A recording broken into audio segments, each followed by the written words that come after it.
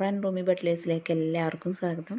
ഇന്ന് ഞാൻ നിങ്ങളെ പരിചയപ്പെടുത്തുന്നത് ചിക്കൻ പോപ്കോൺ എങ്ങനെ വീട്ടിൽ എളുപ്പത്തിൽ ഉണ്ടാക്കിയെടുക്കുക എന്നുള്ളതാണ്. വീഡിയോക്ക് കിടക്കുന്നതിന് മുന്നേ എൻ്റെ ചാനൽ ഇതുവരെ സബ്സ്ക്രൈബ് ചെയ്യാത്തവരുണ്ടെങ്കിൽ ഒന്ന് സബ്സ്ക്രൈബ് ചെയ്യുക, ഷെയർ ചെയ്യുക, അതുപോലെ സപ്പോർട്ട് ചെയ്യുക. നമുക്ക് ഈ ചിക്കൻ പോപ്കോൺ എങ്ങനെ വീട്ടിൽ ഉണ്ടാക്കിയെടുക്കാൻ നോക്കാം. അതിന് വേണ്ടിയിട്ട് ഞാനൊരു പാത്രത്തിലേക്ക് ഒരു മുട്ട പൊട്ടിച്ചൊഴിക്കുന്നുണ്ട്. അതുപോലെ നന്നായിട്ട് അടിച്ചെടുക്കണം. അതിലേക്ക് ഞാൻ 300 ഗ്രാം ചിക്കൻ, ബോൺലെസ് ചിക്കനാണ് ചേർത്ത് കൊടുക്കുന്നത്. എല്ലൊന്നും ഇല്ലാതെ മുറിച്ചെടുത്തതാണ്. അതിലേക്ക് ഞാൻ 1 ടീസ്പൂൺ വെളുത്തുള്ളി പേസ്റ്റ് ചേർത്ത് കൊടുക്കുന്നുണ്ട്. അതുപോലെ ഒരു 3/4 ടീസ്പൂൺ കുരുമുളക് പൊടി ചേർത്ത് കൊടുക്കുന്നുണ്ട്.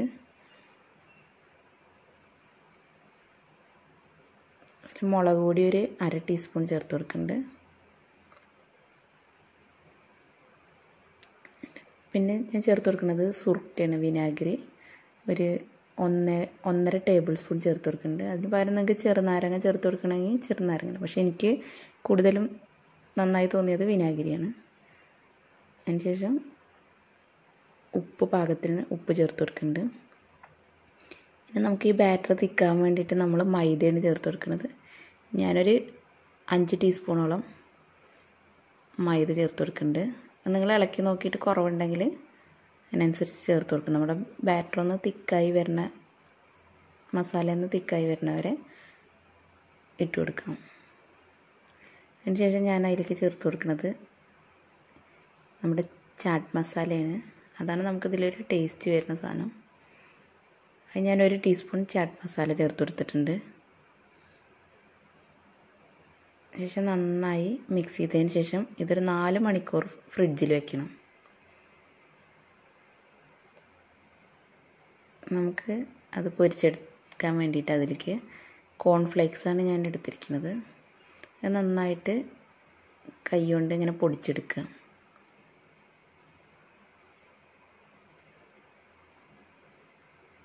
അതിൻ്റെ കൂടെ ഞാൻ ഇട്ട് കൊടുക്കുന്നത് നമ്മുടെ ബ്രെഡ് ക്രംസ് ഇട്ട് കൊടുക്കാം. ഞാനിവിടെ റസ്ക് പൊടിച്ചതാണ് ഇട്ട് കൊടുക്കുന്നത്.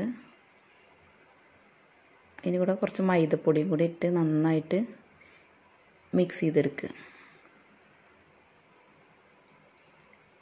ഇപ്പം നമ്മുടെ ചിക്കനൊക്കെ ഒരു 4 മണിക്കൂറൊക്കെ കഴിഞ്ഞിട്ടുണ്ട്. നമുക്കത് പുറത്തെടുക്കാം. ഞാൻ കുറച്ചെടുത്തിട്ട് നമ്മൾ ഈ മിക്സിയിലേക്ക് ഇട്ട് കൊടുക്കുന്നുണ്ട്.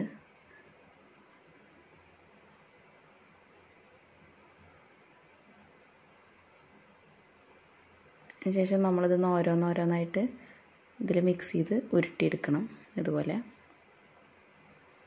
പിന്നെ ഇതിൽ എരിവൊക്കെ നിങ്ങളുടെ ഇഷ്ടം പോലെ ചേർക്കട്ടോ. ഞാൻ ഈ പോപ്കോൺ കുട്ടികൾക്ക് ഉണ്ടാക്കി കൊടുക്കണോണ്ടാണ് എരിവ് വളരെ കുറച്ച് ചെയ്തത്. നമ്മൾ പോപ്കോണൊക്കെ കുട്ടികൾക്കാണല്ലോ മെയിനായിട്ട് നമ്മൾ ചെയ്ത് കൊടുക്കാറ്. അപ്പോൾ നിങ്ങൾ എരിവ് നിങ്ങൾക്ക് കൂടുതൽ വേണമെന്നുണ്ടെങ്കിൽ ഇട്ട് കൊടുക്കാം.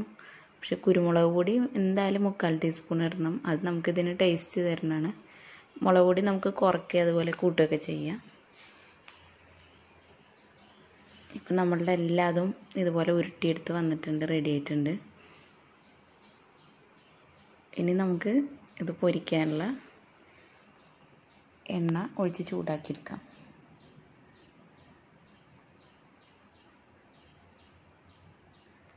ഞാനിവിടെ പാൻ വെച്ചതിൽ എണ്ണ ഒഴിച്ച് ചൂടാക്കിയിട്ടുണ്ട്.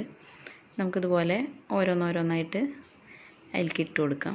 ഫ്ലെയിം എപ്പോഴും ലോ ഫ്ലെയിമിലിട്ടിട്ട് വേണം ചെയ്യാൻ, അല്ലെങ്കിൽ നമുക്ക് ഉള്ളൊന്നും ശരിക്കും ഇതായി മൊരിഞ്ഞൊന്നും കിട്ടില്ല.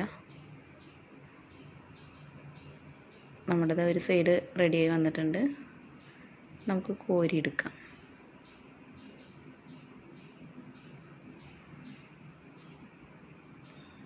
കുട്ടികൾക്ക് സ്നാക്സൊക്കെ ആയിട്ട് 4 മണിക്ക് സ്കൂൾ വിട്ട് വരുമ്പോഴും ഒക്കെ ഉണ്ടാക്കി കൊടുക്കാൻ പറ്റിയൊരു വിഭവമാണ്. അല്ല, പെട്ടെന്ന് നമുക്ക് ചെയ്യാം. കൂടുതൽ ഇൻഗ്രീഡിയൻസ് ഒന്നും വേണ്ട. നിങ്ങൾക്കിത് ഇഷ്ടപ്പെട്ടെങ്കിൽ എൻ്റെ ചാനൽ സബ്സ്ക്രൈബ് ചെയ്യുക, അതുപോലെ ഷെയർ ചെയ്യുക, സപ്പോർട്ട് ചെയ്യുക. വീണ്ടും നല്ലൊരു വീഡിയോ ആയിട്ട് നമുക്ക് വീണ്ടും വരാം.